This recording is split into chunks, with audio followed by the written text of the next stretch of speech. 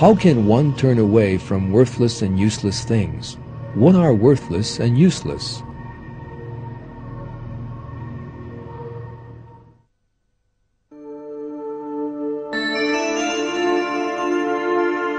One can turn away from worthless and useless things if one acts in order to gain the good pleasure of God alone.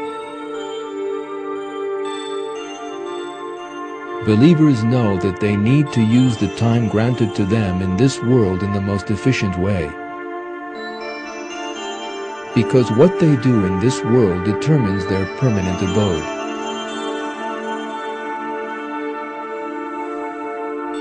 Therefore, in every deed they perform, they aim to gain a good deed for the hereafter. Naturally they talk, have fun, eat, laugh, think, and work the same as everyone else. But in doing these things, they always bear good thoughts in their minds, which will be beneficial to other people and to the religion. Apart from these things, all believers' acts serve a purpose. They always turn towards to good deeds that will most gain the pleasure of God. They use their time efficiently by properly distinguishing between all worldly matters. They do this by use of their conscience and reason, decide what is worthless and what is useful, and act in a totally determined manner.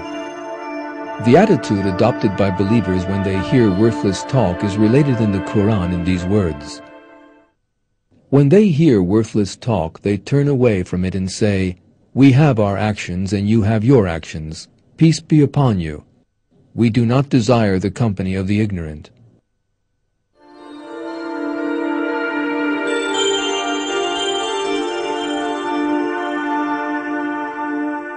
Taking this superior morality described in the Quran as an example is a major source of ease for everyone.